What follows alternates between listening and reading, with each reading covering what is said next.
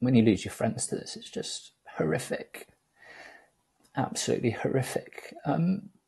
He was a young boy. I think he was 7 when he was infected. Around 1,250 people with haemophilia infected with HIV, and I think 380 of them were children.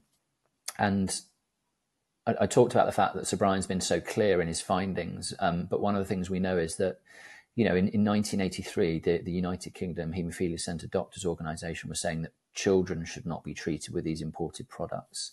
But we know there were doctors like Professor Bloom who were in Cardiff who were still treating patients. And he was the chair of the UK HCDO, and he was ignoring his own advice.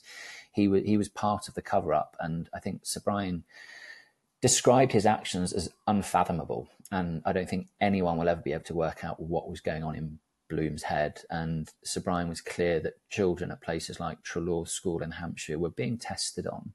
They were vulnerable. They were at a school away from home, away from their parents. They had a rare bleeding disorder, which made them even more vulnerable. And then their vulnerability was completely taken advantage of by testing and experimentation by doctors there. And it's just horrific to think about. It really is. So growing up with all of this has been challenging, but it's been the privilege of my life to be